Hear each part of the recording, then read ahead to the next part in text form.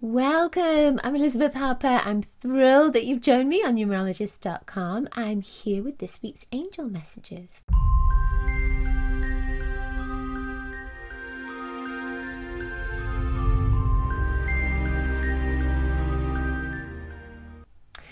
Now, what we're going to do is I'm going to invite you in a moment to connect with your angels. We're working with the vibration of being open. Are you open to receive? Are you open to connect with that next step? What's blocking you from being open? These are the messages that are going to come in from your angels right now. It could, of course, be something else, so we'll see. Place one or both of your hands over your heart, just like angel wings. Invite your angels to guide you to message 1, 2, or 3, a message that comes from their heart to yours. What you can also do is move your cursor along in the video, invite your angels to guide you intuitively to an extra message by stopping your cursor just in a particular place where you feel that that message is there. All right. Okay, so we have 3 cards. They're from the Audacious Action Angels deck. I love these. Let's just shuffle them around a little bit. Let's see. Message 1, 2, or 3. Which one's your message? I feel like it's this one. Okay, the first one is Wild Roses. So you see that red? It's so passionate, isn't it? And I think of those images, those paintings where you have a goddess and then you have these flowers that are opening up. So it's almost as if it's saying you are opening up, your flower is opening up, your light is opening up. Maybe your root chakra is opening up with that. Your earth chakra, the connection to the earth. And when you are connected to the earth, of course, you go higher. So as you open that root chakra, as you ground into the earth, you can go so much higher to connect with the divine, with your angels, right?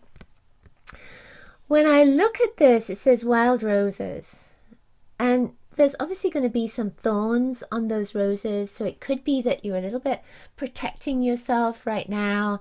You're just saying, oh, you can stay away, but maybe somebody else can come in. So you're just being maybe a little bit more mindful than you would be normally about who is coming into your space, who is coming into your environment right now. This is red. That red energy, of course, roots you into the earth. The red is passionate. The red is movement forward. That red is, okay, so this is what I'm going to do. I'm going to take this step. I'm going to connect with this person. I'm going to say yes. That's what that red does. We see the traffic lights and the red seems to say stop, but actually the red is saying, whoa, hang on a minute, check this out. So that red energy is asking you maybe to stop what you're doing and really take a look at what's going on in your life right now. Opening up. What are you open to? Your angels are asking you to open up, to allow yourself to open up and to really go for that opening. Don't hold back anymore. You've still got those thorns. You're still protected. You've got that protective energy right there. So when I look at the red and there's this little bit of orange in the middle, I always feel like there's a connection to Archangel Uriel. And to me, Uriel tends to be a golden vibration, but I feel that that is fiery, isn't it? It just feels like that fiery vibration is coming in right now. And you are being fired up to really open some part of your being. And there's almost a sense of claiming your life, claiming your place in your life, claiming your place on this planet. And of course, when you think about it, these roses, they ground themselves into the earth. And you don't know what's going to happen until all of a sudden there's this beautiful rose right there and it's wild. So it's something adventurous, passionate, exciting that's coming in for you. Ooh, I just love that. All right, our second card. Let's see which one. Ooh, feeling like it's this one. This is Direct Dial Archangel. So how are you opening up to that? It's opening up to asking for help. That's what that is. Direct dial archangel. I just love that. So you do have a direct dial to your angels, to your guides, to source. It's all the same thing. We are apparently separate on this physical level, but actually we're all one. We're all part of the same divine sacred source. So when you are direct dialing to your archangels, if it's not your thing to connect with the angels necessarily, then just focus on direct dialing with wisdom, with the super consciousness that is everywhere, this amazing light that is everywhere. Connect to that. It doesn't have to be to a specific named being. It can be to all that is. Your third eye is open to all that is. So that direct dial, you might think that it's about listening, but it may be about seeing, maybe about feeling, sensing.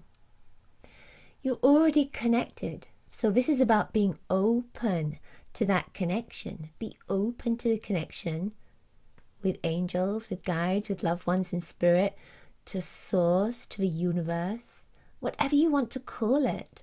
Be open to that energy. And I feel that this is saying trust, that you have the phone number for the universe, that you have that ability to connect. Just trust that. Your angels are there. They're asking you to connect, and they're asking you to open up to connect to them. They're always around you, with you, within you. They're part of you. Maybe that opening up is being open to your own wisdom, the possibility that all that is also your wisdom. So what you're truly doing is connecting to yourself and connecting to an expanded aspect of yourself. Be open to that. All right? I feel like there's a little bit more in here as well. I just feel like you're getting a message right now, not necessarily from me, a message from yourself, from your inner wisdom. I feel like there's a message coming through and you need to listen to that. Okay.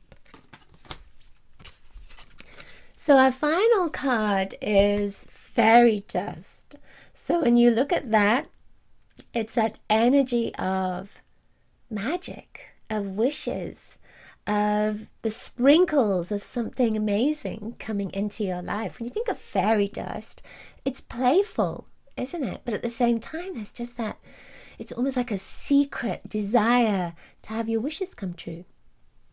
So your angels are saying the fairies are with you right now. And when the fairies are with you, of course, things might start going missing in your space. You just put those keys there and then they've gone missing. So invite the fairies to bring those keys back again. But also invite the fairies, that fairy energy. And remember that everything is energy. We have a title for things, we have a name for things, but it's really just source energy. At the end of the day, just like you and I are, we are all one. We are all one source energy. So this fairy dust and inviting the fairies into your life, you're inviting the light in. You're inviting that light-heartedness in. You're inviting nature spirits in. You're inviting the energy of nature in. And you are also that energy of nature. So with fairy dust, your angels are saying, let's sprinkle some magic into your life. Are you open to that? Are you open to the adventure and the mystical energy of the fairies, of the fairy dust, of nature? Are you open to that? And I feel that's what your angels are just guiding you to be aware of right now.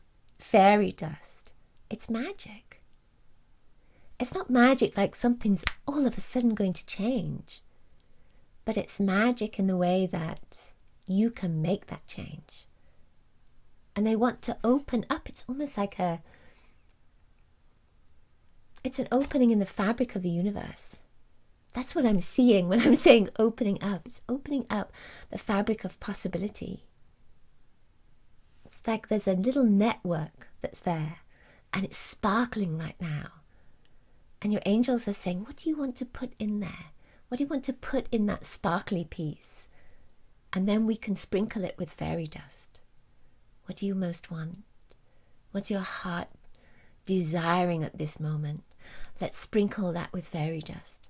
So your angels are saying there's possibilities that are here. Believe in the magic of that possibility. Let's sprinkle some fairy dust on it, all those different colors, all that light, all that love. I also feel that the message is about watching nature, about what's happening in nature, and know that whatever is happening in nature is supportive of you. So when the weather changes, when the trees sprout their leaves, when the flowers blossom, this is also a reflection of you.